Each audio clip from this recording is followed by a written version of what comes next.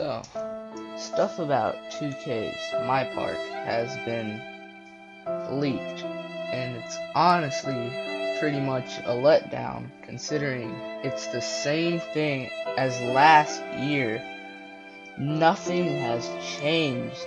Maybe the parks look different, but I mean, other than that, it's the same 3 affiliations, and everything like that is the same, basically.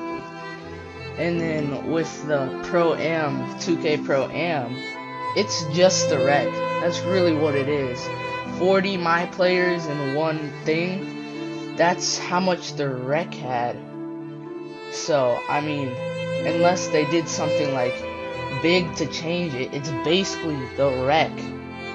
I mean, there's nothing really to say. It's the rec center. 2K did nothing to change it.